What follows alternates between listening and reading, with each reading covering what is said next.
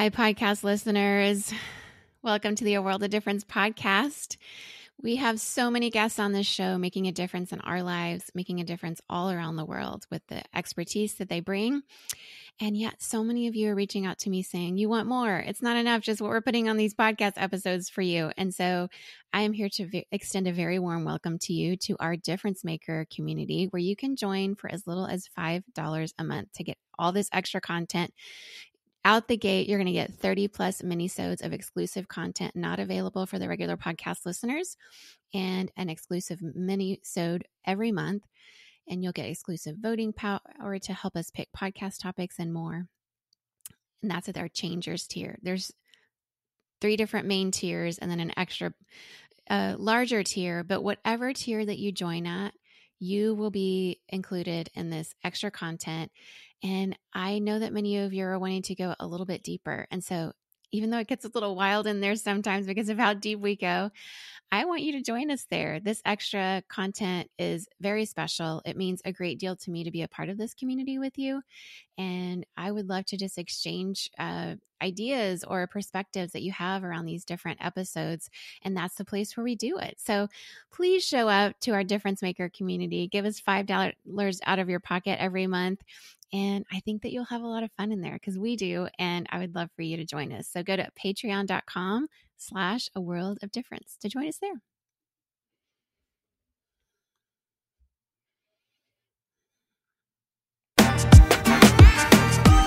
Welcome to the A World of Difference podcast. I'm Lori Adams Brown, and this is a podcast for those who are different and want to make a difference. Another one of our most popular episodes of 2022 is with Dr. Wade Mullen. I know many of you are not shocked about this because many of you listened and engaged with this episode, downloaded it, shared it with friends. Many of you have already been a huge proponent of Dr. Wade Mullen's work, many of you especially in the abuse community within faith-based spaces, but also just in the academic spaces as well. Dr. Wade Mullen is the author of the very popular and widely read book, Something's Not Right, Decoding the Hidden Tactics of Abuse and Freeing Yourself from Its Power. As you'll remember, when he came on the episode, he's not only a world-renowned expert on abuse in the church, but he also served 10 years in pastoral ministry and then 5 years as a seminary MDiv program director. He was assistant professor before transitioning to basically his full-time research, writing, consulting, speaking advocacy role that he's been doing lately. And his PhD, many of you have read his dissertation. He got his PhD in leadership studies, and his dissertation is titled Impression Management Strategies Used by Evangelical Organizations in the Wake of an Image-Threatening Event. And this is where many of you have engaged with his work. Also, he's very widely known for his work with Grace, which is an organization that goes into churches to evaluate and help churches understand how abuse has occurred, whether it has occurred, and how they can move forward in a healthier way. And he's been involved with them for a while and doing many wonderful things in terms of helping both survivors and churches and faith-based communities understand where abuse has taken a foothold and what they can do together. I know his work has blessed many of you, and it was an honor to have him on the show last year after having read his book shortly after I realized I had been spiritually abused, and then after calling it out in my church, had been terminated along with my husband for just speaking those words. Abuse basically was not a word that was wanted to be heard. And so I know many of you have had that same experience. And Dr. Mullen comes at it from an academic approach, but also someone who's worked within the church and taught seminary for many years. His heart is for the church to flourish, for the whole community, not just Christendom or Christianity per se, but the pureness of the church with the flourishing that was intended and is still intended for all of those who believe and follow a God who is love. So it is an honor once again to rebroadcast this episode with Dr. Wade Mullen to allow his words of wisdom, of academia, of personal experience, and a vast amount of research to bless you in ways that help you have eyes to see, ears to hear, and hearts and minds that are open, hands and feet that are ready to take action on what we hear. And I think many of you will resonate with the title of his book, which really grabbed me, which is Something's Not Right. And I know many of you have said that even maybe recently in your faith-based spaces or a while ago, and you still can't quite figure it out. If you're in a space of confusion, of trying to figure out why something's being said from one person and something's being said that's very different in the wake of an image management event, then maybe this episode is for you. Maybe you're listening to it again for a reason. And once again, just a trigger warning that we will be discussing content around abuse. If you've experienced abuse of any kind, spiritual abuse, psychological abuse, emotional abuse, financial abuse, domestic violence of any kind, anything that would be triggering to you, I just want to give you the freedom to not listen today or take a break or do anything that would help your body to feel safe as you work through the trauma of your own experience. We, most of all, just want to care for you. And this episode is here if and when you are ever ready for it. Or if you need to take it in chunks, that's okay too. Just whatever you need to stay grounded and feel safe today as you listen to this, or don't. And also, if you know anyone who could benefit from this, ask them to join in with you. This is very important content. Once again, happy to reintroduce to you Dr. Wade Mullen.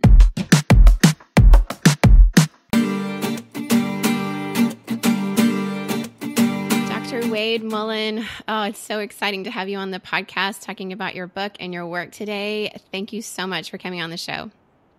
Well, thanks, Lori. Thank you for inviting me. It's an honor to be on the show with you.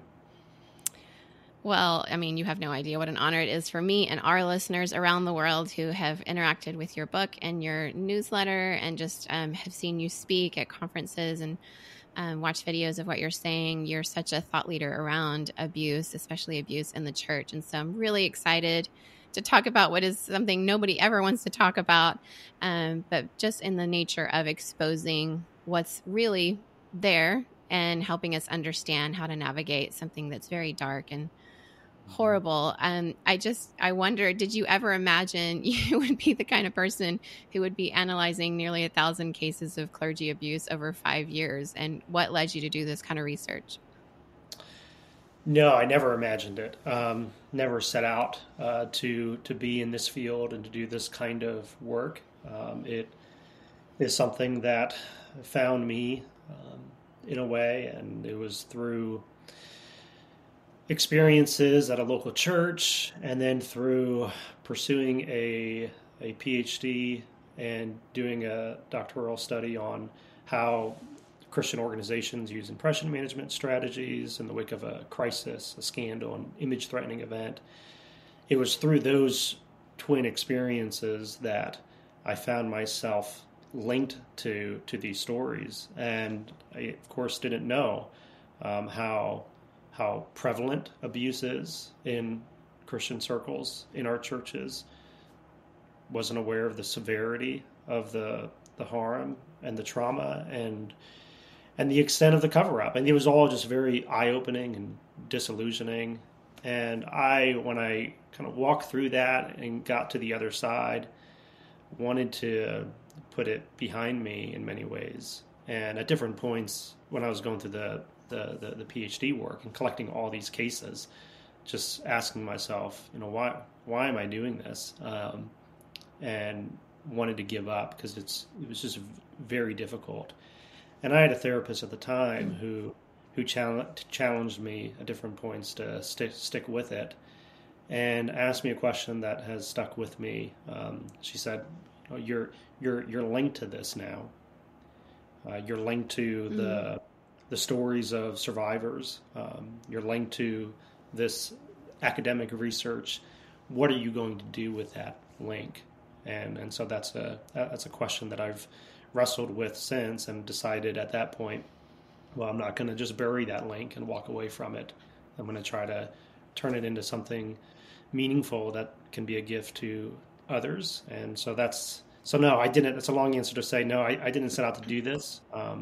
But here I am, and hopefully stewarding kind of those experiences and that learning well in a way that's helpful to others. Oh, well, it certainly is. It was very helpful to me. And your book, Something's Not Right, Decoding the Hidden Tactics of Abuse and Freeing Yourself from Its Power, is the first book I read right after I had been fired for calling out abuse in my church. And it just was like, I was so thirsty for something to help me understand. And I've heard that story from so many others, my husband included. We both read your book cover to cover and underlined so many parts of it. It's so quotable, the way you just word things. And yeah, like I wanted to dig into this question first because I have an undergraduate degree in sociology. So when I read the name Irving Goffman in your book, I remember in social theory in my class studying him as a social theorist and being very taken with his social theory. It's very unusual, but I love how you apply it to this framework. It's the perfect theory to have chosen to help us understand. Because you referenced this, you mentioned it earlier, this branch of sociology called impression management. Which Irving Goffman, who's one of the leading proponents of symbolic interactionism, and he has this framework, dramaturgy. For everybody listening, if you're not familiar, I'll just get kind of synopsis of it, and then I'll get you to answer a question around it, Wade. Basically, Irving Goffman is saying, people, we portray people as actors on a stage, and their actions are shaped by the type of interaction they make with others. And so he has his best known work is the presentation of self in everyday life, where human interaction is mediated by the use of symbols, by interpretation, or ascertaining the meaning of one another's actions. And this is so critical for for church abuse conversations, because Goffman's framework shows us that social life is grounded on this sort of cutoff between the front and the backstage. And Goffman alludes that the public audience hardly has any access to the backstage and vice versa, right? So, where there's a lot of talk about celebrity pastors nowadays, I think we can imagine the stage in a lot of churches, because a lot of churches actually literally have stages nowadays. And so my question for you, Wade, around this whole concept is, how are we to look at the stage in the church compared, with celebrity pastors, like I mentioned, where abuse can be this dark secret behind the curtain? And how can this whole framework help us understand what we're not seeing and what we're not supposed to see? So walk us through that and why that was an impactful theory for you to look at. I think I would start by mentioning how when you're in a toxic, abusive environment, gaslighting is such a common feature of that. And so your perception of what you know to be true and real is distorted in order to confuse you, because when people are confused, it's easier for them to be controlled. And so what's needed is a lens, a pair of glasses that will help you to see what's going on. And what I found in Irving Goffman's work and the field of impression management and organizational impression management is a framework or a lens through which you can view just about any social system, any social situation. And so that metaphor of the theater play, I think, is a great metaphor that can be applied to so many different areas of our lives. But I think it has particular application in a way that's uniquely helpful to a church situation, because you have in a very real sense actors on a stage. You have people in positions of trust who are performing for an audience. And there are so many different, I think, dynamics that are at play that when you look at that through the lens of impression management theory, dramaturgical theory, through the lens of a theater play in that metaphor, I think it allows you to see so much that otherwise you wouldn't be able to see. And then that brings clarity, that brings vocabulary, that brings language, which can be really useful to help you gain, again, an accurate view of the situation, what you've experienced, so you can actually begin to call it for what it is and describe it to others. And so that's one way in which I found it to be really helpful to me personally as I was going through this, so that I could say, here's what I think is going on, and call it out and name it.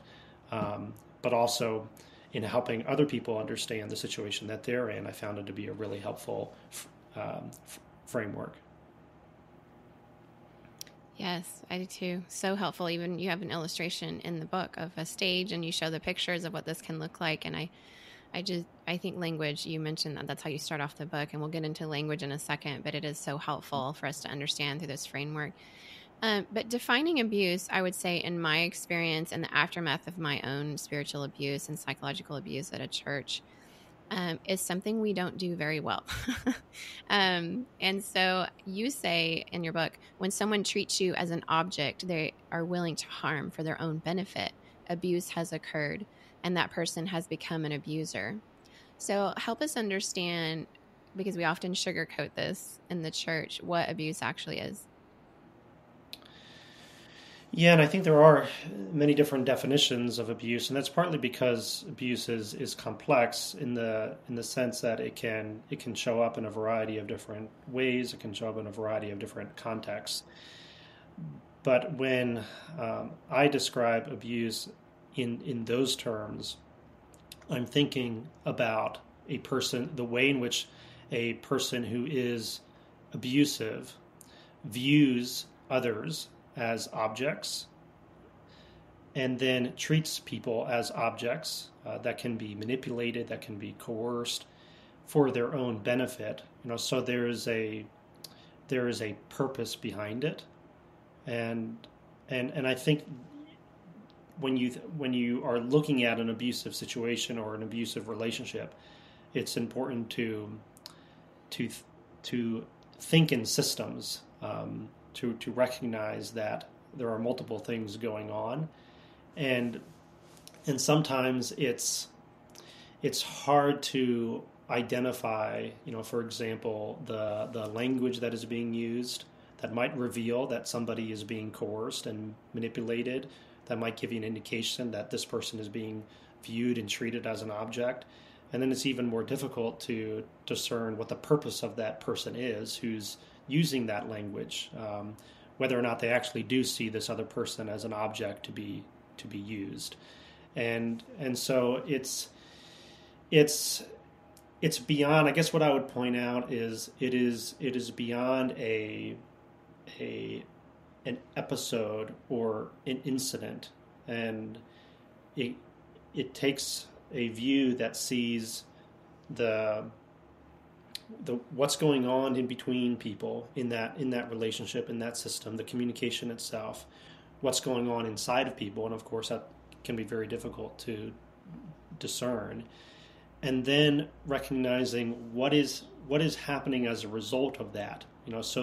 So when I describe a situation or relationship or a person as abusive, I'm not so much thinking about an abusive event or episode, although that does happen, but what is happening before and after that, because the real kind of factor that remains constant beyond the episode and in between the episodes is the fear, is the sense of captivity, is the confusion, is the feeling of being disempowered, and this kind of realization that people have that maybe I am being viewed and treated as an object.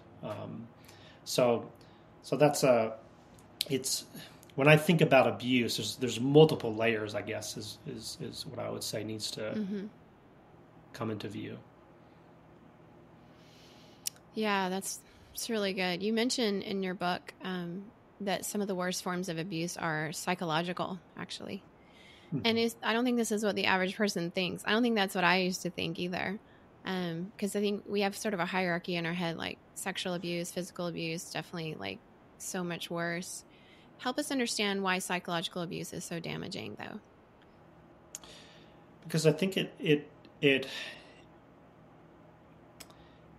robs you of your sense of meaning, your sense of self-worth, your dignity. It erodes your identity. So these are things that are very important to us. These are soul level stuff, and it is a wound that may not be so easily diagnosed because it's at the level of the psyche, the soul. It's your inner person that's being stalked, that's being viewed as an object, that's being harassed and manipulated, and that may not, the wounds that exist there may not be evident to people who are looking at the situation or looking at your experience, but I think that adds to the wounding, because then you find that it's hard to communicate to other people what you've experienced. You might find it difficult for other people to believe you. So it adds to the confusion. It adds to the feeling of being trapped. It adds to the betrayal that you experience from others who might otherwise come to your aid if they more easily saw the wound. And so it's deeper, it's longer lasting, and it is. How do I want to say this? I think it brings this sense of being in a psychic prison, this sense of being in a trap, and that is a terrible place to be in, because it's like being in a prison without physical walls, in a prison without physical bars. It still has that effect of, okay, I'm trapped in this. I don't know how to get out of this. It is having an impact on the whole of my life. It's eroding me away, but it's invisible. It's there, but I can't get out of it, and other people can't see it. So it's a very hopeless, kind of captive place to be in. Wow, that's a great description for somebody who's walked through psychological abuse. That is a great description, and I think that it's so important to understand how you start the book off, which is what grabbed me so much in the beginning, is about the language. And so many of us coming out of an abusive situation don't even have language to describe it, but we've also often been abused with language. And you start off with the quote by Joseph Brodsky, and I have read this quote a million times and thought of it so often since I read it in your book. But the quote is, "You think evil is going to come into your houses wearing big black boots, but it doesn't come in like that. Look at the language; it begins in the language." And so you kind of unpack that in your book about how you say words lead to confusion and captivity. So would you unpack that a little bit more? What is it about language that confuses us and holds us captive, for those who can't quite see that yet? I think, again, when you're talking about an abusive system, relationship, person, there is the language itself, but behind that language is a purpose that is kept hidden. There's a hidden goal, there's a hidden agenda that's informing that communication that you're receiving. You may not be aware of the purpose, the hidden commitment, the hidden goal that's viewing you as an object. But the communication, though, is going to be used in a way that usually coerces some kind of trust. So when I talk about evil, showing up first in language, and Joseph Brodsky, using that to help us understand that this is the way in which it enters into your world, is through language. I think it shows up in the ways in which abusive people talk about themselves, through self-promoting language, grandiose statements. That's where you might see, narcissistic kind of language that's self-promoting. But what's the purpose of that? It might be in order to get other people to trust. Hey, here's somebody who is clearly successful, knows what they're doing, and they're volunteering this information, and I'm hearing this, and it's giving me this sense of confidence in this person, right? But then that might then turn into other promoting language, so the ways in which that person promotes themselves and the language that they use, the words that they use, might then be directed at you in order to charm you, in order to make you feel as if you're being promoted. So your successes are highlighted and exaggerated, and basically you're being flattered, you're being complimented, And then along with that, there might be nonverbal language. Gift giving communicates something. Shows of affection, it communicates something. And when that communication is in the hands of somebody who's viewing you as an object, and their purpose is to get something from you, to disempower you so they can dispossess you of something that you have that they want, then that language is actually being used to deceive you by getting you to trust that person, but it's all a trap. So they've laid a net using this flowery language, using this self-promoting talk. They've laid a net so that you don't know that what you're walking into is a trap. So I use the image of a garden often, that somebody who's using this kind of language is creating this garden experience. So they are leading other people to enter into this garden and giving this impression that the experience is going to be one of charm and joy and happiness and pleasant. It's all pleasant. But what is below the surface that you don't know is a pit. And at some point, the ground below you gives out, and you find yourself no longer in this garden, but you find yourself in this pit that you didn't know was there. And now you're confused, you're held captive, you're surrounded by walls. And so the language, in a sense, is kind of the way it usually shows up, is in this ingratiating talk, in this self-promoting talk that draws people into this garden. And people don't realize that perhaps behind that language is a purpose, and that purpose then only reveals itself when some people, usually not everyone, but some people find themselves all of a sudden in this pit below the garden. Yeah, that's such a good illustration. I've heard you say that. Yeah, no, it's very, very helpful, because I think that's part of the cognitive dissonance. People expect abusers to be all bad or the abusive system to be all bad, and it's never that way, or you would never walk into it. But I think that one of the things that makes it hard is in the aftermath of abuse, there's a lot of need for those who've had this kind of, religious trauma, spiritual abuse, psychological abuse, whatever form of abuse they've endured, to make sense of it all. This whole sense-making concept that you talk about too in your book.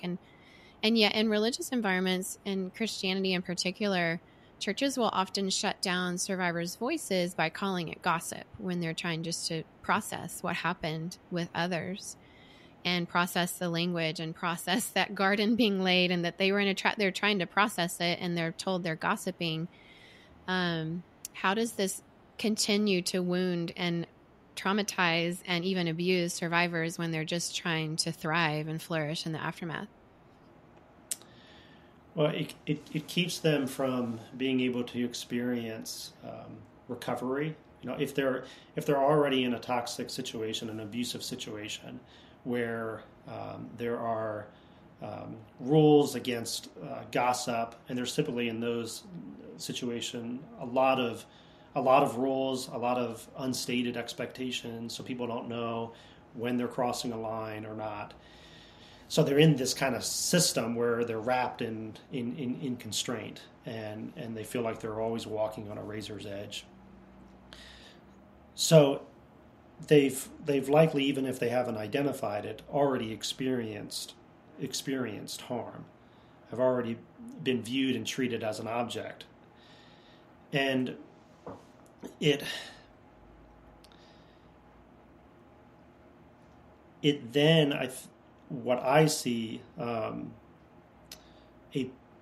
of the purposes of that toxic organization, that abusive organization, the abusive leader, is to keep people from telling their stories, is to disconnect them from people who might provide understanding and provide support. So these are silencing measures, which is the opposite of what people need who have been harmed, who have been mistreated, in order to recover. They need safety. They need to be able to tell their story and their experience to others who might be able to validate that, affirm that, disentangle all the confusion and all the gaslighting. So sometimes these rules are in place, and they have the effect of casting a shadow over the culture, over the organization. And one of the books that's been helpful to me is titled "Meeting the Ethical Challenges of Leadership" by Craig Johnson, and the subtitle I like. The subtitle is "Casting Light or Shadow." And when ethical leaders cast light, then people don't feel as if they have to hold their stories and their experiences close to their chest. They don't have to keep secrets. They don't have to be afraid of expressing appropriate dissent. They don't have to worry about what's going to happen if they ask a question or voice disagreement. But when leaders cast a shadow, the impact of that is that everybody then keeps everything close to them, because they learn that if they tell their story, if they speak out, if they use their voice and their agency, it's going to result in further harm. So they live in these shadows, and so the gossip and the emphasis on that, when it's in toxic organizations, it's usually not well defined. It's applied to followers, but not to the leaders. So I've often seen that leadership that is, trying to quell gossip, they themselves talk freely and very poorly about other people in their absence.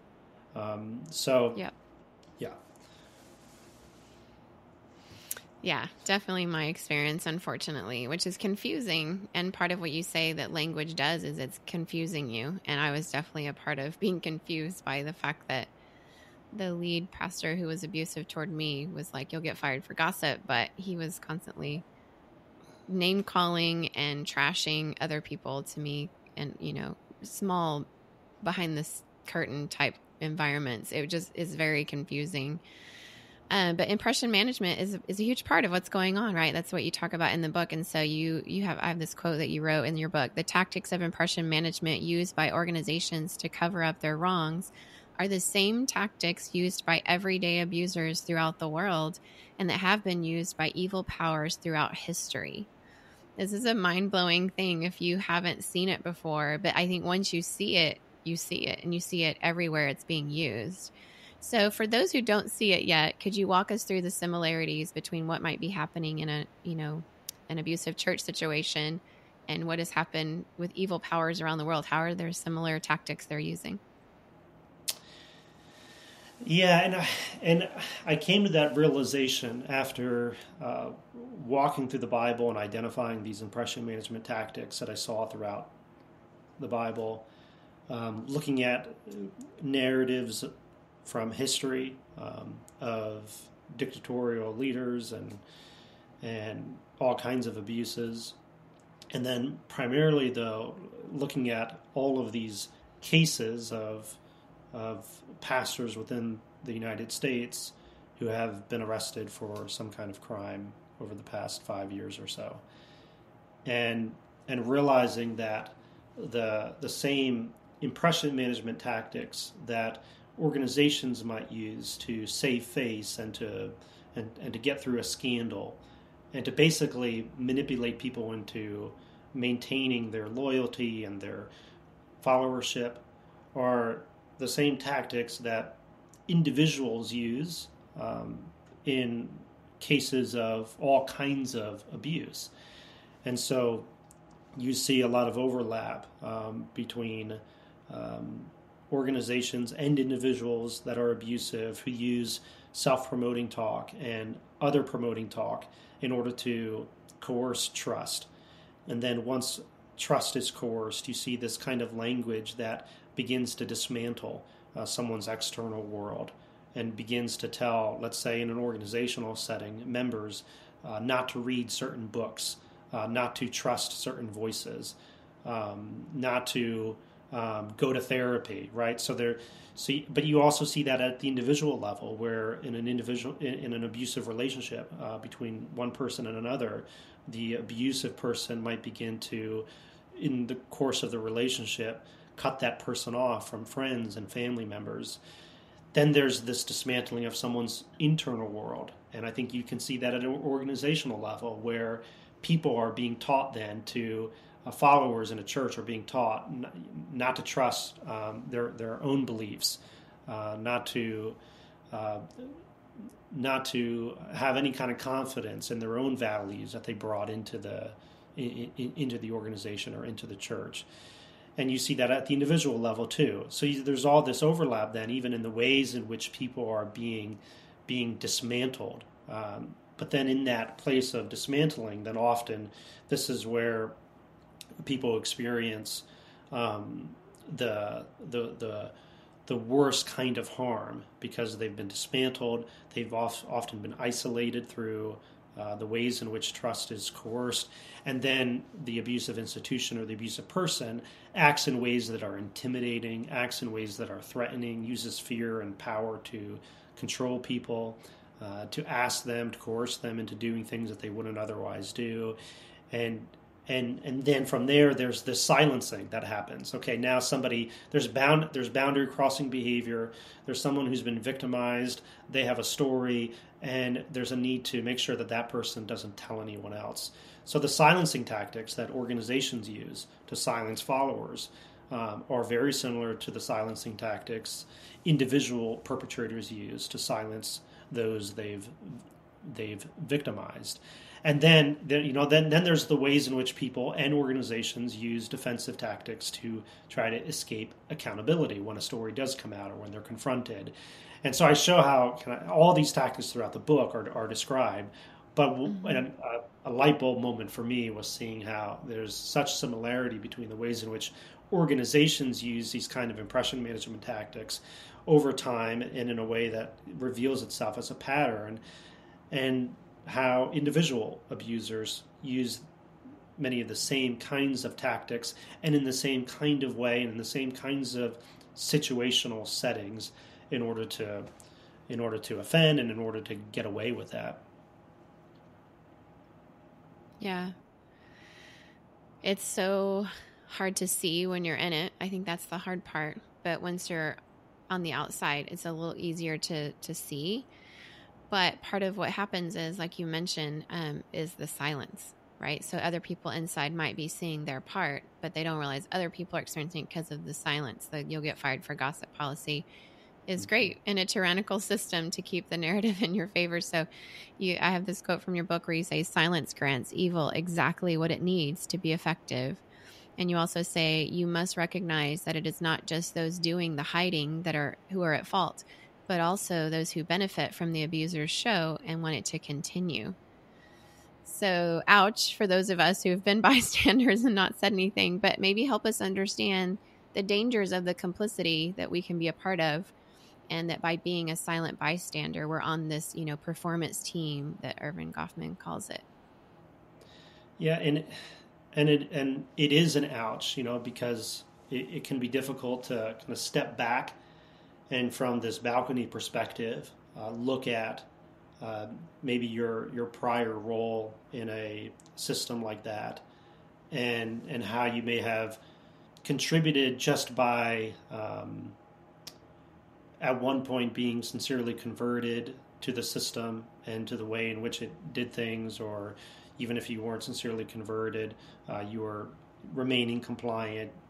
So that's even using some of Goffman's language in his book Asylum. But one thing that I will mention, though, is that often those who are in those settings and they aren't speaking out, it's because they've been silenced, right? And I think it's important primarily for those who are in positions of authority and responsibility, who are bystanders in the sense that they perhaps are members of the board, or they are staff, they have access to the abusive leader, and they choose to stand by and to give passage to the abuse, because, and there may be all different reasons for this, but they choose maybe not to believe what they've heard or what they see, or they choose to protect themselves. They choose to, in some cases, enable the abuse because they benefit, and this is what I'm getting at in the book. They benefit in some way, maybe financially or through reputation or through their own access to power. They benefit in some way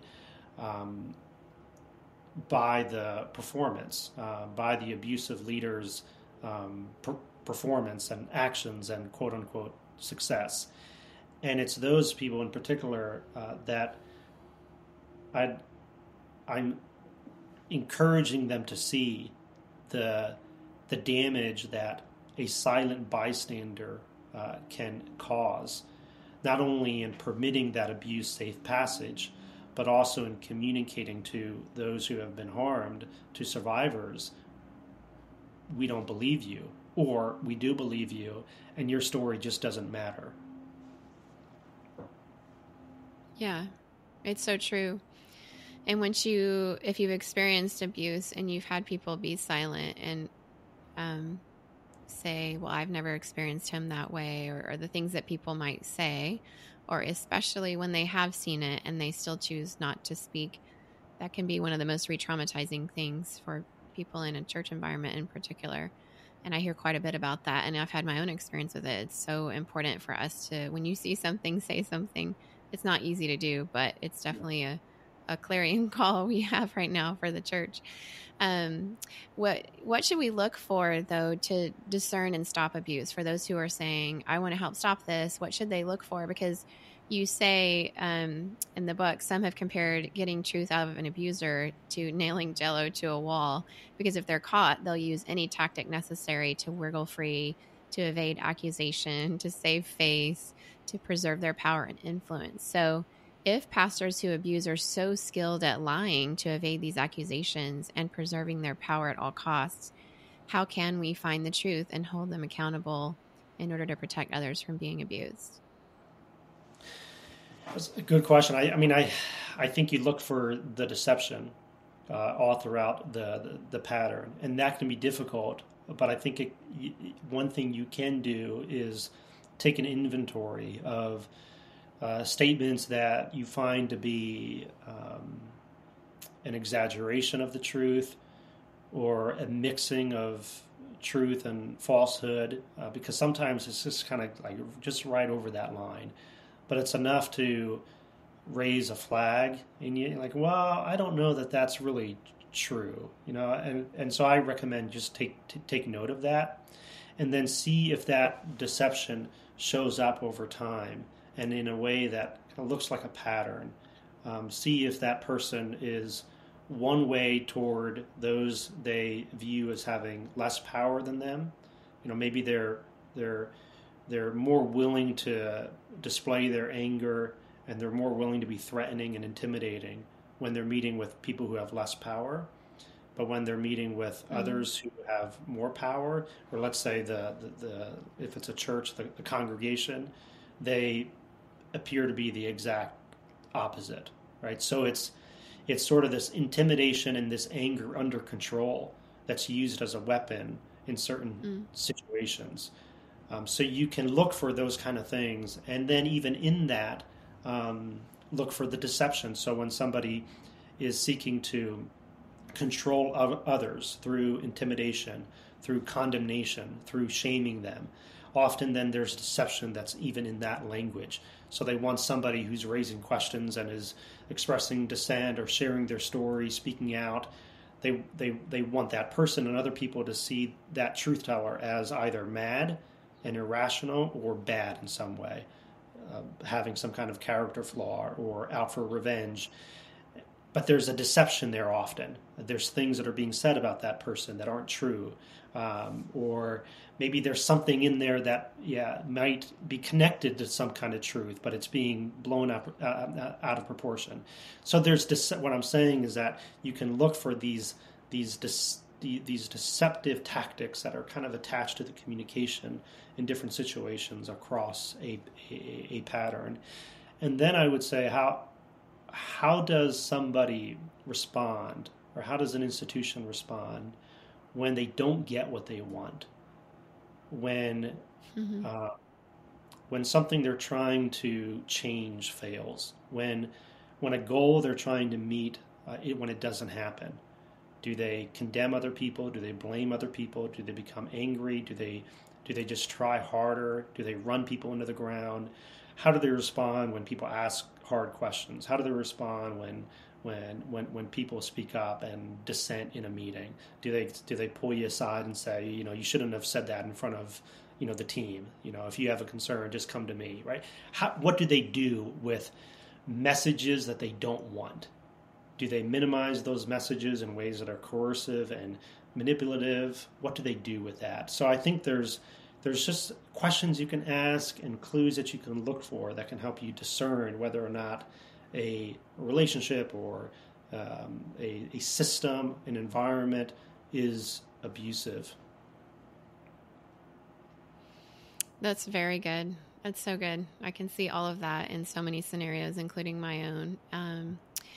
I think what's hard is we are socialized to trust pastors, right? And we're socialized to believe they have our best interest in mind. And it feels wrong, like it's just us when we have those questions about a pastor.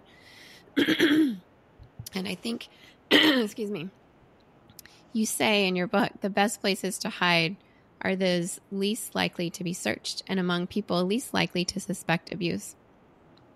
And so because we're socialized to trust pastors and believe pastors, especially these lead pastors of really large churches, because it seems like they're doing something right to grow a church this large.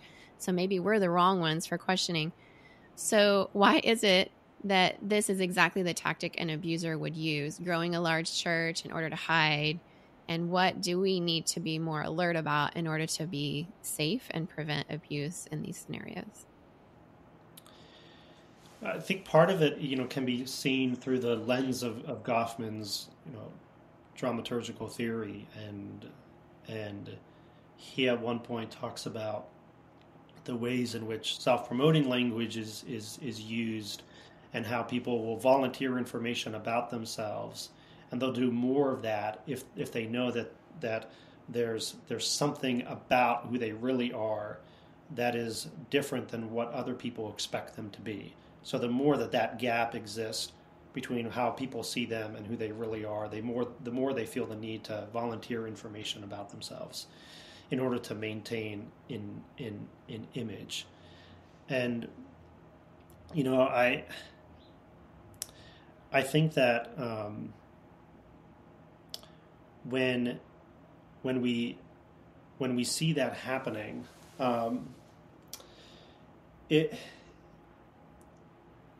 I lost track of your question, Lori. I'm so sorry. So No, trying to remember okay. the question. I was going somewhere and I'm thinking, Yeah, I'm so sorry. No, I do the same thing. It's okay. So the best place to hide for an abuser would be a place least likely to be searched. So why are we? Yes, that's right.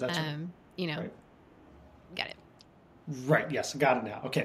So I think when somebody who's trying to do that is trying to create this image of themselves in order maybe to hide something that is true about them, then they might identify a church or a position of trust, a public-facing role as the perfect role in order to occupy, to hide. And it may be something that they want to hide from themselves, not just something that they want to hide from other people. So I've talked to people who were seeking out some kind of pastor role, and in asking them, why do you want to do this? I've heard some troubling answers over time. Answers like, well, I've just never really been respected, and I just think if I were in this kind of role, people would respect me. Or somebody told me once, someone said this to me, hey, someone told me once that I will never be able to accomplish, whatever it is, right? So they set out to prove that person wrong, and they thought that being a pastor would be a way in which to prove these other people in their life wrong, right? So the position, the role, and the trust that that comes with, and the kind of the sacredness that comes with, can be attractive to people who want to find an image, right, that they can then present to other people as a way of hiding. Does that make sense? Yeah. So I think a church and That a does make sense. pastor kind of becomes one of those possible roles that somebody who is already already abusive and is already engaging in these patterns of deception might seek to occupy. Yeah. Unfortunately, something good that is easily preyed upon and can easily hurt many people, which is a hard truth that we have to face. I have this one last question for you, and then we're going to save another one for our Patreon supporters. But if you could point to somebody who is maybe looking for resources, they've walked through abuse, and they're wanting resources both to learn from, so it's a two-part question. What resources would you point them to? And then how also do you advise people to engage with people who are still in that system but don't quite see it? Because that can be one of the harder parts. So one would be the resource aspect, and then the other is how do you advise them to interact with people who are still complicit in the environment? Yeah, and I guess the answer to both is sort of the same. It's through education and through resources often that our eyes are open and we begin to see what we couldn't see before, and with that, comes so many other gifts. And I really have benefited from the work of Dr. Diana Langberg, not only her recent book Redeeming Power, but her book Suffering in the Heart of God, and her YouTube lectures, and she has many. She talks about narcissism and the systems it breeds, and one of her older YouTube lectures that I found to be really helpful and encourage people to watch. So that so she would be one voice. Chuck DeGroat has written a lot about narcissism in churches, and also has great things to say, I think, about spiritual abuse and psychological and emotional abuse. And then along those lines, just thinking about psychological, emotional abuse, and understanding that spiritual abuse, or at least the way that I understand it, is a type of psychological abuse. I think it's helpful to gain some understanding just about the psychological and emotional abuse in general. And one of the books that I found to be helpful is called Stalking the Soul. And it's an older book. I think it was written in the 1990s by Marie France, and I can't remember her last name.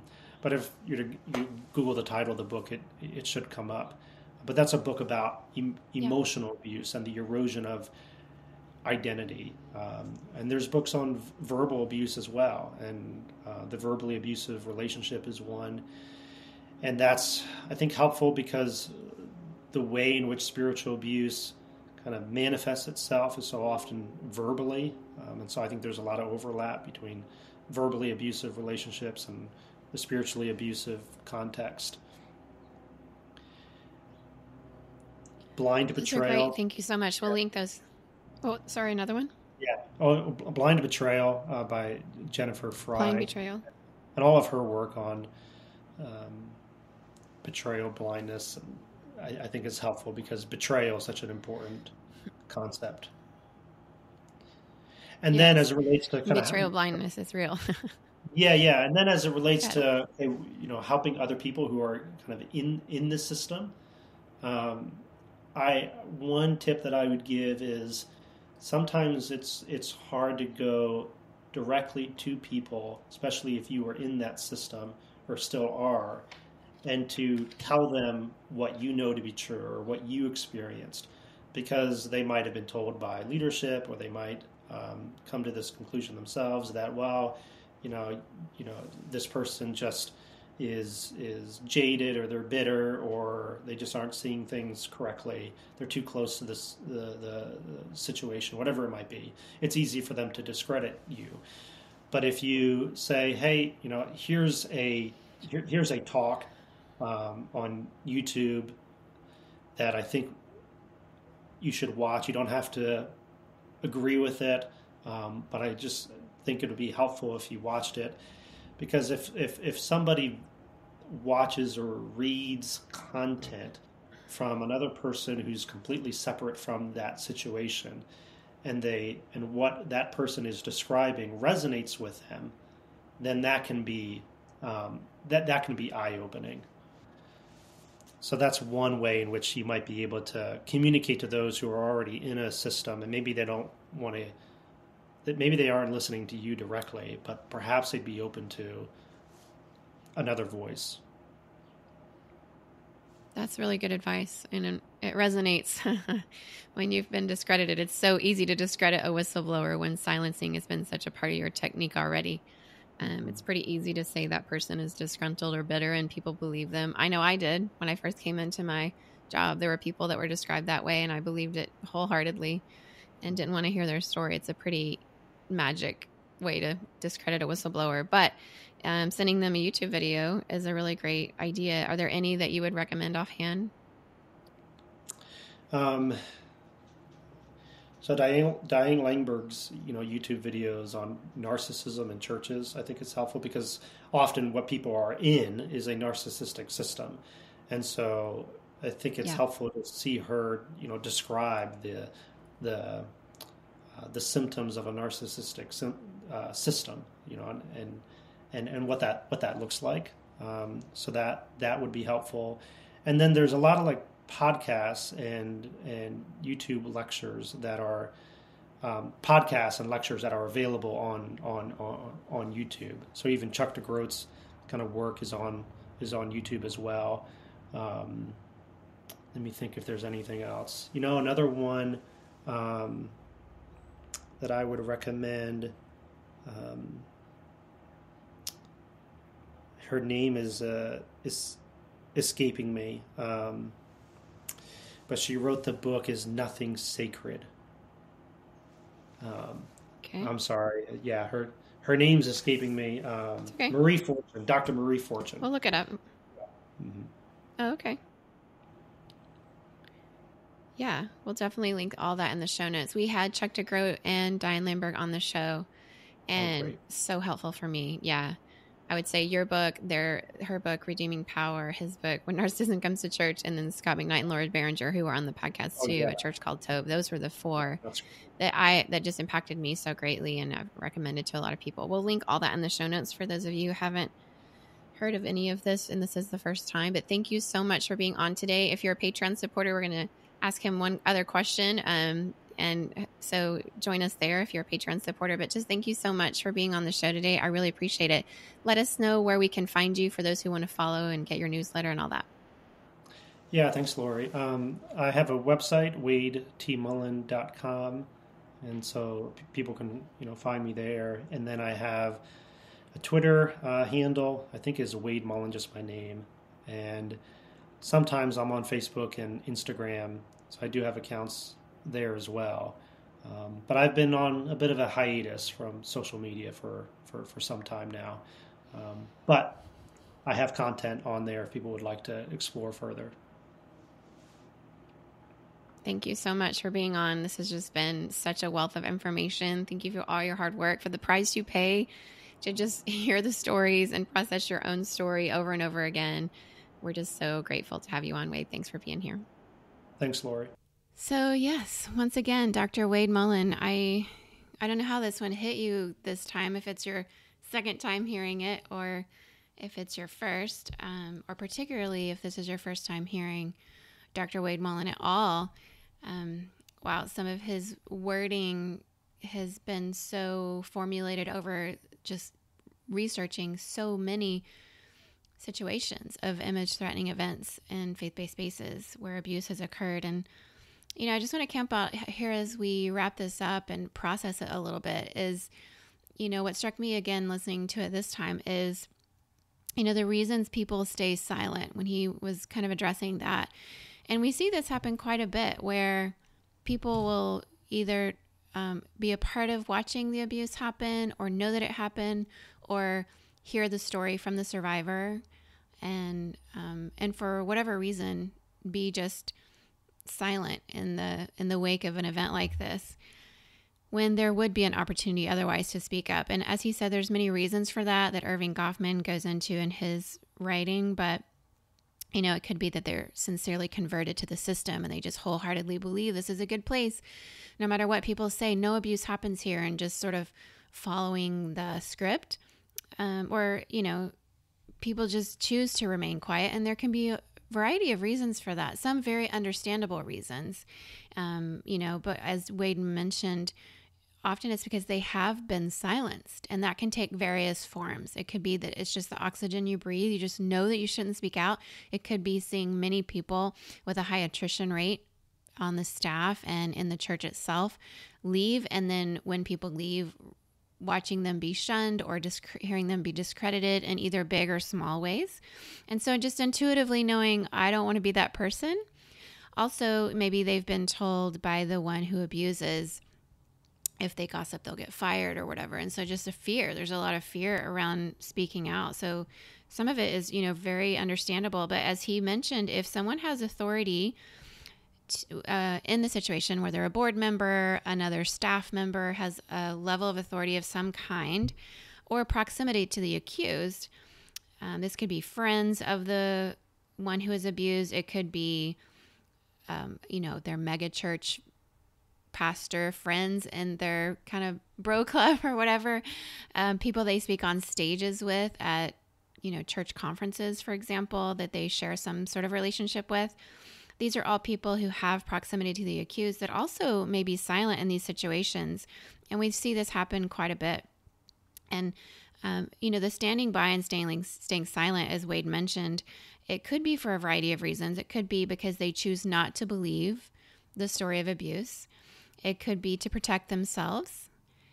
It could be to enable the abuse because they benefit in some way, as he mentioned. Loyalty can be rewarded in these scenarios with leaders who are ruling, kind of running a tight ship, or keeping, the narrative in their control. And so there can, these loyalty cultures also reward those who stay silent. And that could be, especially on a staff where there's a high attrition rate, that could mean a promotion. It could be more salary, higher position, more stage time. It could be all kinds of things. It could just be, their reputation. Obviously lots of fears around what will people say about me if I say something in favor of the person who was abused. It could just be they want more access to power for a variety of reasons. And then it could also just be that, they benefit from this abuse occurring because the church may be growing because of a toxic leader, a toxic rock star of sorts. And when the church is getting more people, that just feels really good. When you're on staff, it makes you feel better about yourself. It's, these are all many reasons that people stay silent, these silent bystanders, as they're referred to. And I think it's important to camp out here because I myself have been a silent bystander in more than one situation, even the situation in which I was in a church where I was later abused. There were things that were not quite right that I didn't understand until later, and I had to go make amends. But in the middle of it, I was confused and silent when I could have said more. And that's been my own work I've had to work through to make amends with those individuals who were whistleblowing to me. And I chose not to believe it because I was afraid I would be fired for gossiping if I listened to it. But it doesn't excuse that I did that. And I have gone, like I said, and made amends with those individuals. But, I think I want to camp out here at the end on the silent bystander. And from the perspective of survivors, I think it's really important to listen to this. He mentioned it in this section. What silent bystanders communicate to survivors is one of two things. One is, we don't believe you. And the second one could be, your story really doesn't matter. And I just want to let us sit with that as we close. And if that's something that you're convicted about, something that you need to make amends with someone about, or something that calls you to action in some way, then I just want us to be aware that our silence in a situation, as Wade said, that's what gives evil what it needs to thrive. And so if you are in a position of authority or have proximity to someone who has been accused, there are situations where that may not be safe for you to say anything, but in many situations, many situations, you do have an opportunity to say something and to tell that survivor, I believe you and your story does matter. So we can be a part of reversing that tide, going against it, doing the hard thing, being brave on behalf of someone who has really been silenced and discredited and lost their community at times, oftentimes. And if you're still a part of it or are wanting to, maybe leave in a way that's like leaving loudly. Someone in our situation in November published an open letter, and when we had never met this person, and said, I believe Lori and Jason Adams Brown, and just tagged us on Twitter because they had seen that same pattern. Those kind of things mean a great deal to survivors. So if you're in a position to do that, to not be silent anymore, and that you're speaking out, would be of great benefit to those survivors who have been unheard, unseen, and cast out. Just want us to think about that as we revisit this episode once again. Dr. Wade Mullen has really used his academic career and his ministry to help bless survivors, to help churches be places of truth and transparency and accountability so that all can be safe to worship freely in those places. And so our part in the system is to use our voice and our privilege and our power for good, to redeem it, as Dr. Diane Lamberg would say, redeeming our power. So as we sit with that here at the end, that question of being a silent bystander, what do we want to say to survivors? We want to say, we believe you and your story does matter. I would love to know if that's something you're feeling led to do or have recently done or are contemplating doing, so we can pray for you. In the meantime, so glad to bring this episode to you once again in Spiritual Abuse Awareness Month here in January as a rebroadcast from one of our most downloaded episodes last year for a very, very, very good reason. Everybody out there all around the world, thank you for making a difference wherever you are. We make a difference in the best ways when we do it together in our little parts of the world. As we let each other know about what we're doing, it can really be inspiring and inspire us to be courageous wherever we are. So we love hearing about the differences that you're making, especially in the area of speaking up about abuse wherever you are. Let us know. In the meantime, take care, everyone. Be safe. Bye-bye. As we're finishing this episode, if you're thinking, I really wish I could learn more or go a little bit deeper, well, that's what our Difference Maker community is for. I would love to welcome you in to join the rest of us there. Once again, it's only $5 a month to join, the price of a latte at your local coffee shop. You can join at our Changers tier. Difference Makers is a community that really means so much to me. It's very special because each time I have a guest on the show, I record something outside of what we give to just the regular podcast audience, where we go a little bit deeper. And then I post those video episodes in this community and we can discuss them. But also at the very beginning tier, which is our Changers tier of this community, you'll get exclusive voting power and help pick podcast topics that give us, more of what we want from your perspective. You'll have access to exclusive 30 plus mini-sodes that aren't out there for the general public. And you'll get every month an exclusive monthly bonus mini-sode. At our Groundbreakers level, which is $10 a month, you can join and get all of that, but also priority access to submit questions to the podcast. And you'll get an additional 2 exclusive monthly bonus mini-sodes. And at our Trailblazers tier, which is $15 a month, the price of 3 lattes a month, you can get all of that, plus also 3 exclusive monthly bonus minisodes, and a patron shout out. So I would love for you to join us at any of those tiers. It'll help you come into this community, be in the midst of all of us, other difference makers, and we'd love to hear your perspective. I certainly would. It's a place to engage more with me and the audience around what you like, what you're resonating with, and once again, go deeper with each of our guests. So please join us in this membership community. I would love to hear your perspective and love to share this extra content with you. So show up at patreon.com/a world of difference.